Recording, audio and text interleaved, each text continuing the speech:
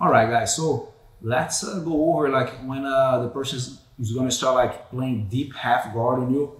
You know, like as I do a lot of knee cut, so that happens a lot to me that I start going for the knee cut. I give a little space and I might mistake it, the guy goes under, or I might even bait him to do it. I might, as I know the guy going for it, and I use that timing to go for the submission. Sounds good? So as I know he's going to the deep half, and then I let him go and I go and counter him on that submission. Sounds good? So first, let's work in the loop choke. So let's say I was here with Ken, you know, like I start like passing the knee cut position over here. He's gonna start like grabbing my leg over here, and I know I am going to the deep half, right? As he starts pinching his leg, my hand gonna go on the collar. Let's just turn around a little bit over here, Ken, please.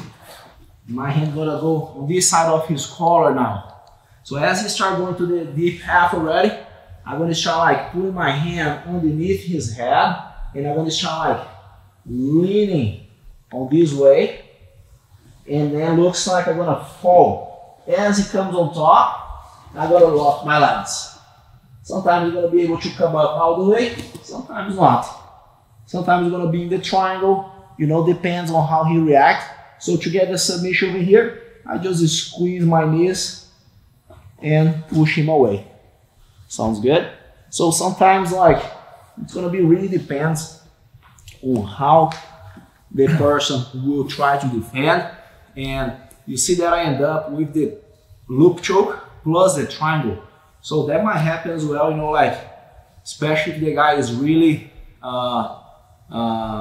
anxious to sweep you. He's really like missing the timing. He want to get that sweep anyways, you know. He might be like desperate to get that point, you know, and that helps you. So he mistakes. So I'm gonna be down over here, you know. I step my leg a little close that he can reach. You see how I bait him into go?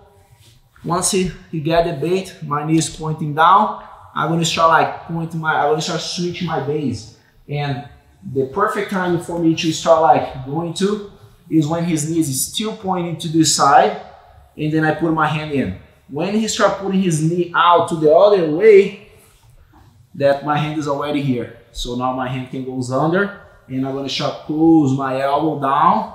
And as I fall, I get the perfect angle to go for it. But if he goes and put both hands under, like, and then I went up here, well, there's no problem. I just lock his head, and then the choke is gonna be really tight even though. Okay, so when he hides this hand under and try to come up, I can lock the legs over here as well. You see, the first time I show it, his hand was inside, and then we end up in the triangle. Your hand inside over here, and then we end up in the triangle. If he put the hand under and try to get a double under, I can finish the same way. Just squeeze and push my hand under. In the loop choke, it's very important that you get the action-reaction, you get the right time, because you don't want to keep fighting with the guy's neck, trying to get his hand under. So you want to be smooth and find the right timing to go for it, okay? So let's go one more time over here, okay? So I'll be here in the knee cut. As he start like grab my leg, I bait him to do it. He always use this hand here to try to make me travel to the other side. I start switching my base. I drop one knee in, and he goes and put his leg to the other side. My hand is in the collar already. Sounds good? So now I'm gonna start like putting his head up, tap in, and I'm gonna start like falling. As I start falling, I'm gonna be here, boom, on my shoulder. If his hand is out, like inside like this, I have the triangle.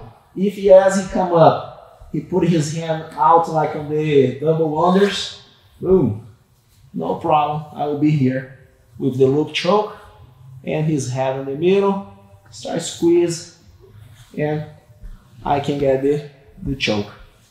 Very powerful choke. The loop choke is always, you know, very powerful, gets tight really quickly, but make sure you use your legs as well so you avoid the guy to keep spinning out.